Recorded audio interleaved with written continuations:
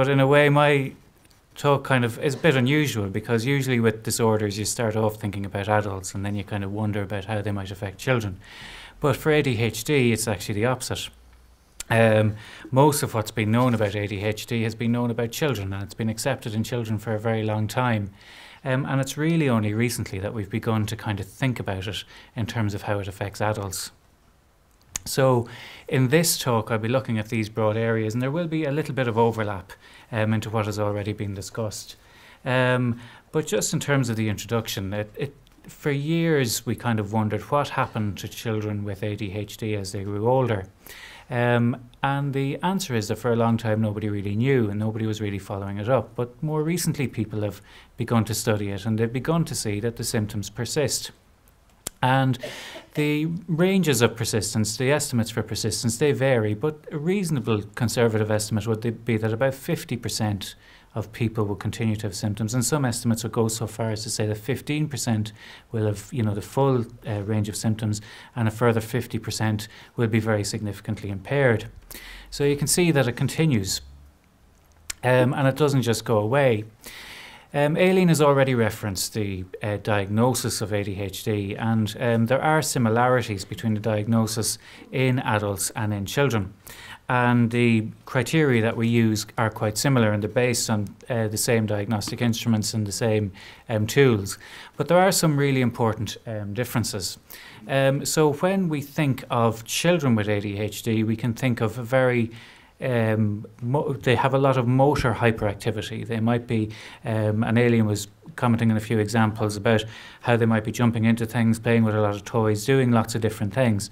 For adults, sometimes it's not as obvious. So the motor activity can actually change a little bit. So it becomes less clear, but what you might end up with is a feeling of restlessness, a fidgetiness, an inability to sit down for long periods of time, a feeling as if you're driven by a motor.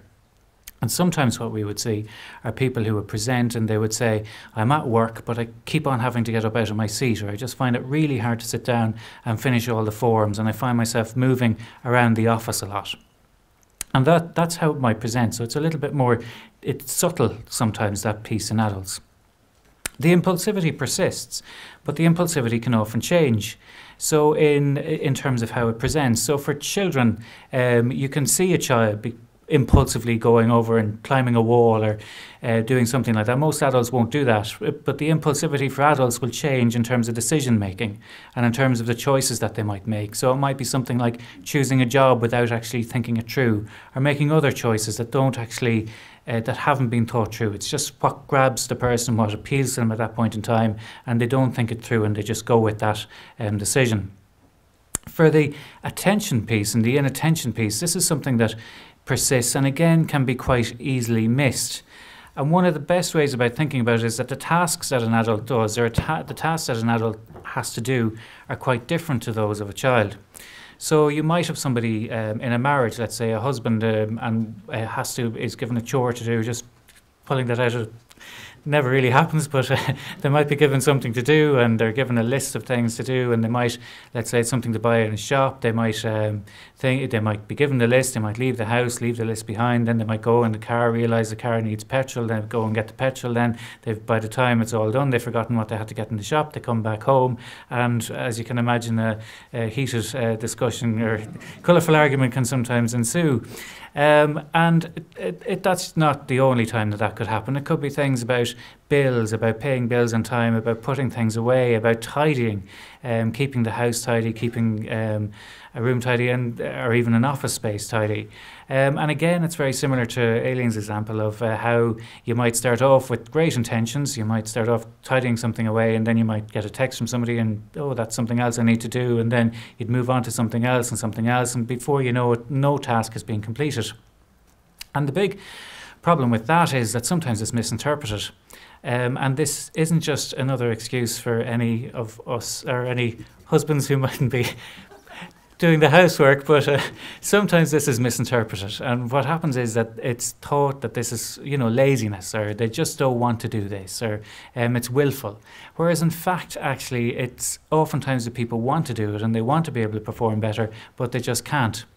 So other examples might be people not just at home, but people in jobs, where they move from, where they might start a job, they might start a particular job, then the job might change and they might become more form-based or filling out paper and that sort of thing. And all of a sudden, they'll begin to realise that they can't function at that job the same way as they did before. And they will be in trouble sometimes for not filling out forms, for not meeting deadlines.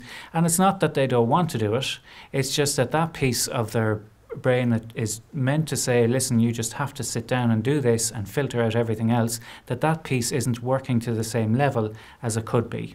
So it's that piece of the brain that's meant to plan, that's meant to filter out external distractions and even internal distractions, and meant to keep focus, that just isn't working as well as it could be.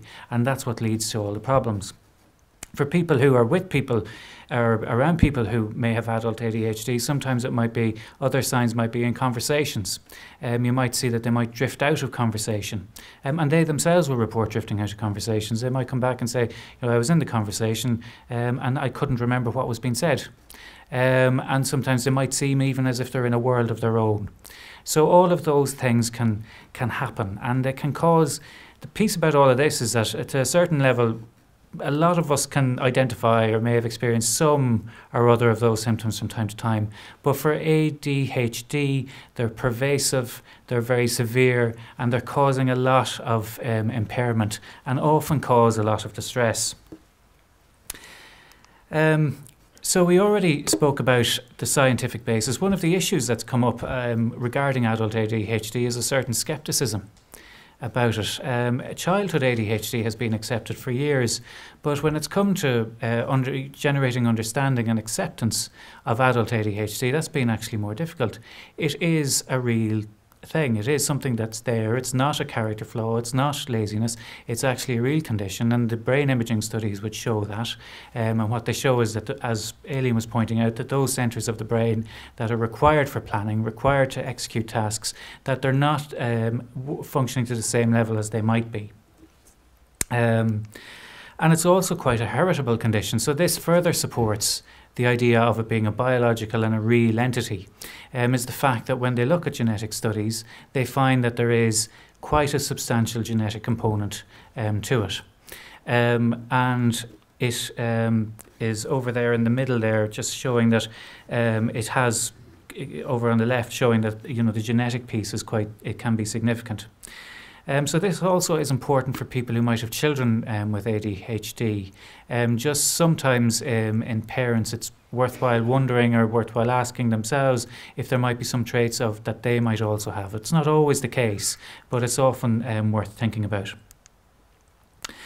So in terms of suggested causes, I've mentioned the genetic factors, and there's a very strong contribution from genetic factors, and there's also environmental factors. Now, the issues about the environmental factors are that some of these are debated, some of these aren't so clear. There's thoughts that exposure to smoking during pregnancy may increase risk of ADHD. With all of these studies on environmental factors, it's really important to kind of be a little bit circumspect about them all, because we are at the early stages of this condition and our understanding of it, and we really can't say for certain or with any great certainty about these factors. So, for example, if you take cigarette smoking, it is very possible, and this is just another interpretation of that study, that people who have ADHD can sometimes have increased risk, can have increased prevalences of smoking anyway.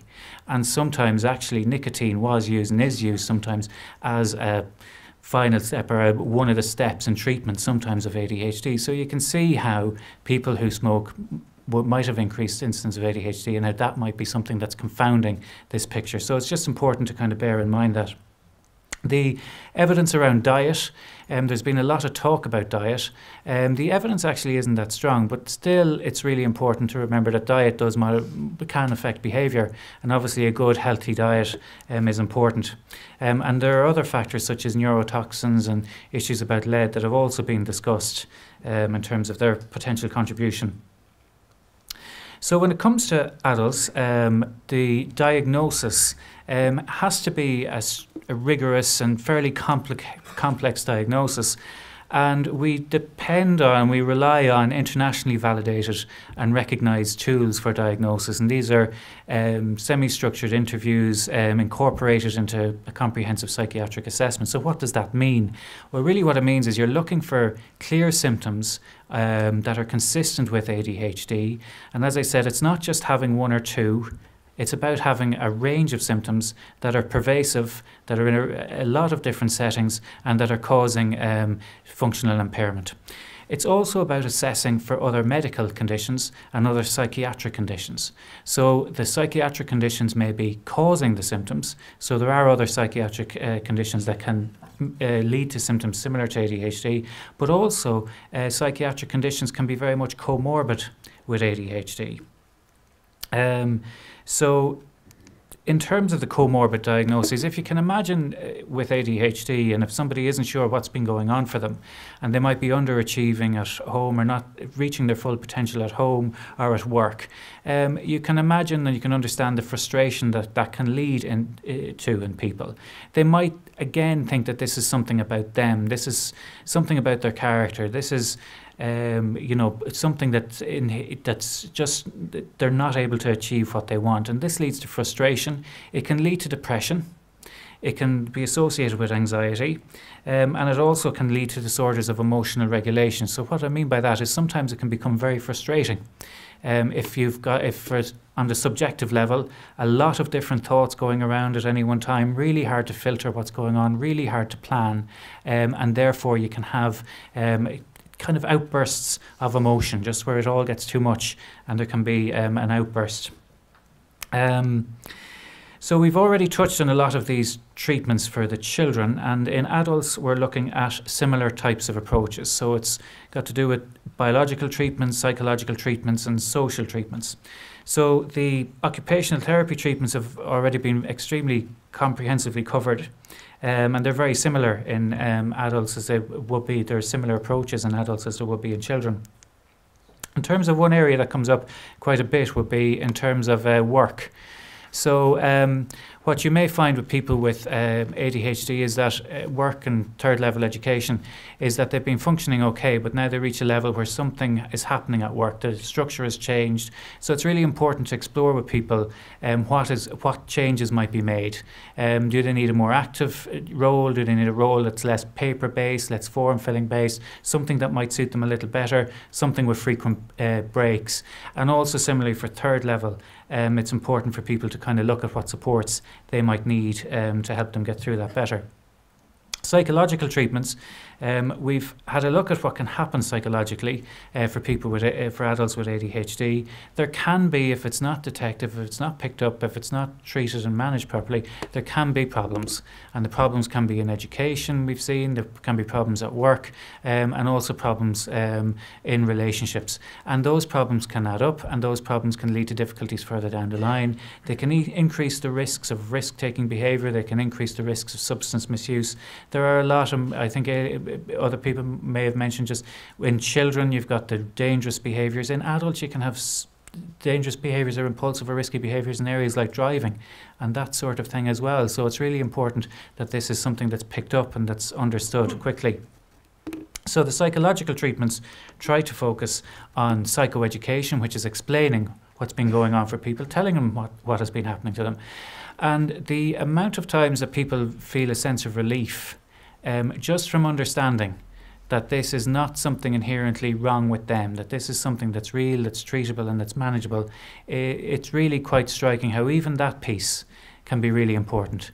And then when that information is shared in the relationship or at work, that's also really important. So that can be a big burden removed from people. In terms of CBT or cognitive behavioural therapy, it's about cognitive reframing. It's about looking at the things that can be done. It's about changing from a sense of pessimism, that I can't do this, that I won't be able to do this, into a sense of optimism and a feeling that I can do some things. And it's also really important with psychological treatments to be treating comorbid conditions. Then Aileen already alluded to the medications, and these are going to be very similar in adults as in children. The broad groups are stimulants and non-stimulants, and as Aileen was saying, the idea behind the stimulants is that they're stimulating that part of the brain that forms plans and it removes distractions. And then we already touched on the non-stimulants and the mechanism of action. Again, dopamine and noradrenaline are extremely important. There is a difference in terms of time to response. There's probably a few other medications that we might use in adults that mightn't be used so much in children. For example, bupropion is an antidepressant that's sometimes used to help with focus in adults that may not be used as much as in children. And Aileen already alluded to the side effects, and they're very similar as well between both groups. It's really important, if people are considering starting a medication, that they're familiar with the different effects of both. The next slide here is really got to do with service provision, and the reason for including this is because I think it's something that when people look at this, they actually can become quite frustrated, or can become, where do I go? How do I get treated? What do I do? The truth of the matter is that this is a new area, and it's not just new in Ireland, it's new internationally. So the area of adult ADHD is something that is being recognised, is being developed across the board and across countries. And the challenges that face us here are somewhat similar in many ways to challenges that might face other people in other countries. But it is new. There's a real need for increased education, increased recognition of it, and there's also a need for a kind of a national type approach to it, and a greater understanding of how to treat it, and even education and awareness events that have been organised, such as this one, can be really helpful in terms of promoting that. So, in terms of summary, these are the main points, I suppose. It is a treatable condition, it is a real condition, and as we've seen, the treatments include the psychological, occupational therapy and medication treatments. We've seen the similarities between adult ADHD and child ADHD, and we've also hopefully seen some of the differences between the two groups. So thank you very much.